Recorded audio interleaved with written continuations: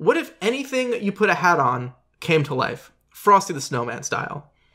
So what I did was, in this hat world where magical hat world where hats make things alive, I want to see what your job is like if you own a hat store. So the main problem with hat stores is going to be storing them. Like, where do you put them? Where do you put the hats? So to start off, I looked up how people store hats right now and like different techniques they use. And hat rack. Yeah, well, coat rack is like a common thing, but you're not going to want to use a coat rack. But the main thing that they were concerned about was protecting the shape of the hat. So like they didn't want it to like flatten. So to prevent this, they suggested like using a foam head or like stuffing it with something soft like a scarf. Obviously, we can't do that because those things will come alive, and we don't want. Oh no! I do have a very good image now of foam heads flying through the hat store. It's not good. I had the same one. You don't want literally everything in your store coming to life. So to avoid this, they also suggested to save space. They suggested stacking them on top of each other. That is a deep philosophical question we are not going into. Yep. Yeah. I didn't really want to go down that road, so it's just like, we're not doing that. Yeah, we're going to avoid tricky questions like, what if you put two hats on the thing? or one hat on two things. Oh, no. So you can't do that. You also can't really put it on, like, furniture. We didn't really specify, like, what comes to life. So, like, if you put it on the ground doesn't come to life. Right, yeah. Oh, God. The ground is the only thing that's big enough not to happen. Yeah. But if you put it on, like, a table, like a really big table, the table still comes to life, right? Oh, yeah. I feel like there needs to be, like a ratio of hat to object size. Yeah, I feel like there is a ratio, but for simplicity's sake, let's just say furniture comes to life, ground does not come to life. That makes sense. So you can't really use furniture or anything. So actually, you can use furniture if you put it upside down. So as long as you put it upside down, it should be good. Because we said that's not, like, it's not wearing the hat if it's upside down. The hat's upside down, not the table. Yeah, if the hat's upside down. Okay, just want to be clear. Yeah. So we can actually do that. So I wanted to see how many hats we can fit in our store if we have all the hats upside down. They're not stacked on top of each other, and they're not, like, overlapping or anything. So they're not on anything. They're only, like, in a flat projected area. So I wanted to figure out how much space one hat takes up.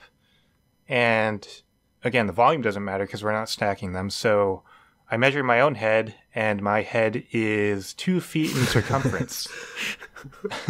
How did you measure your head? I'm just curious. There's lots of ways to do it. I have a tape measure. That's the most logical one.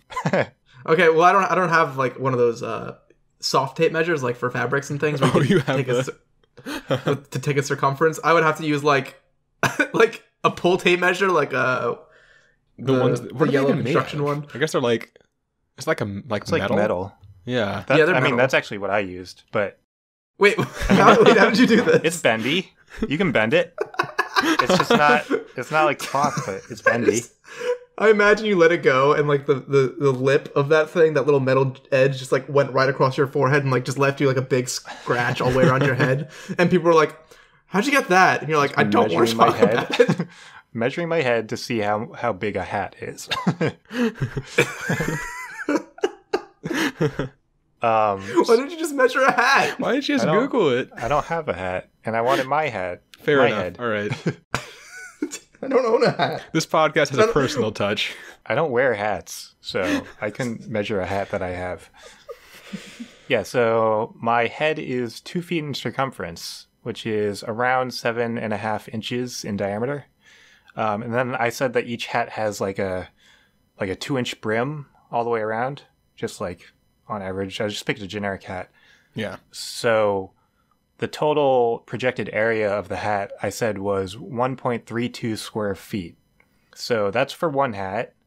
Now, how big is a store?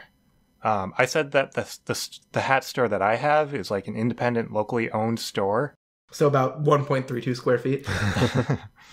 There's some pretty small stores out there, but I found the average number for independent, locally owned stores, and that is 4,000 square feet. So with one layer of hats not overlapping at all, you can fit around 3,000 hats in the store at a time. So that's a decent amount of hats. It's not like you could definitely fit more if you could stack them. You could put them on shelves. Not to boo hickey on your square foot floor answer, but you could put them on shelves upside down. Yeah, you could put them on shelves upside down, but still. So I'm going with the 3,000. So I wanted to see if 3,000 was actually enough hats to like satisfy the demand for hats. So I looked at the number of hats sold in the US. In 2018, the revenue per capita from hats was $22.51. So that's about the price of one hat, roughly. So that means that everyone in the US, on average, bought one hat in 2018.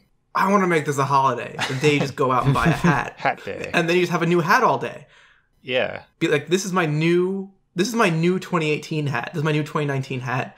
It's a little, more fun than my 2018 hat. 2018 was kind of a rough year, but this one's going to be good. I can feel it already. This is an optimistic hat right here. So that's all the hat stores in the US sold that many. But I wanted to see how many stores are there actually in the US that sell hats. And I found that 2,207 hat stores are in the US. That's weirdly specific. I know. It was weird that I could find that stat. I don't know how accurate it is. Did that just come up? Did you just Google like how many hat stores and like, here you go? Yeah, it was some like business website that you could like pick the industry, and they like filtered out the amount of stores. So I don't remember what the website was, and I don't know if it's accurate, but it seems reasonable. I think these were more like specializing in hats. Right. So obviously there are other stores that sell hats that don't specialize in hats, but I'm not including those. So in the US, the population is 327 million people, and that divided by the number of hat stores means that there are 148,000 people per store. So that means that in order to satisfy the demand for hats per year, you need to have 148,000 hats in your store. But that's per year. That's not at one time. So you can spread it out through the year. And that means that on average, per day, you need to have 405 hats. So you have plenty of room to spare per day. But you don't really want daily shipments, because that's just kind of a pain. You don't want to get a shipment of 405 hats every day. Well, right. If I sold 405 hats every day, I would. But if you spread it out, then you can have bigger shipments of hats come in, and you don't have to do it as often. So if you do a monthly shipment, then you'll need 12,000 hats to satisfy the demand, and you do not have enough room for that. So you can't do monthly shipments. But you can do weekly shipments, where you will need 2,800 hats, which is pretty close to our 3,000. So weekly shipments is doable. It's not the best. If you do want to do the monthly shipments, you could. I came up with this like thing where you like hang it from the ceiling with strings, and then you just hang like layers of hanging hats on top of each other. God, you that's such a weird image. Yeah, it's a little strange. You have to make sure they don't touch each other, because that might be considered one wearing the other. But 4 layers is enough to satisfy the demand for hats. I just imagine like your hat store on like the last day of the week when you've sold 90% of your hats, and because there's no shelves or furniture or anything, you just walk into the store that's just like 5% of the ground is covered in just loose hats. Yep. Yeah. It's just like a cash register like on one side. It's all the worst hats too. Like yeah, it's like the shittiest hats. And you can't even really like see what the hat looks like because it's upside down and they're like all clumped together. Right. It's like I want that one. Is there a recurring problem where people go, I guess people would know, but like you just grab the hat off the floor and you go to the counter to check out and you put the hat on the counter and you don't put it upside down, and now the counter has come to life while you're trying to check out? I mean, I think it's common knowledge that this happens if the hats aren't upside down. I think it would become very common knowledge very quickly. Ooh, I think maybe it would become a crime to put them right side up where you're not supposed to. Yeah, so I did all this math, and then coming to Marcus's point with the shells, I realized that I didn't say shells, but I realized that the easy solution is just to put them in boxes upside down. So that's the easy thing. I think if you put a hat in a hat, it's gonna trigger. Yeah, but a hat in a box upside down. Because you close the box. Got it. Yeah. And just stack the boxes on top of each other. So you can store as many hats as a normal store would store hats. No, that's risky because one box gets flipped up. You're going to have a right side up on that box, but if one box gets flipped upside down, that box will come alive from the inside. Well, the packaging of the inside of the box can be indented to avoid that. But it's not even about like if it moves inside the box. If the box just gets flipped 180. Well, you can have the side up sign or thing on the side. Follow me here. You're in the storeroom. You go. You trip a little bit. Someone left a broom, and you knock one box over. It flips 180. Box is now alive. Box freaks out. Box jumps to the left, hits the stack of boxes. All the boxes fall down. Half of them are now face up. You have that issue no matter what. This is true. That's always an issue. This is a risk you run when you go in a dangerous hat store game. I will say, it is impossible to get the hat out of the box. If it's in a box, you will not be able to take the hat off. If you put a hat on a table, you have a chance of getting that hat off. But if the hat is inside the box, you're done. Then you have to take the lid off, which I guess is considered the box's head. So you're beheading the box. Actually, would only the lid come to life technically? Yeah, I guess only the half of the box that the hat is on would come to life.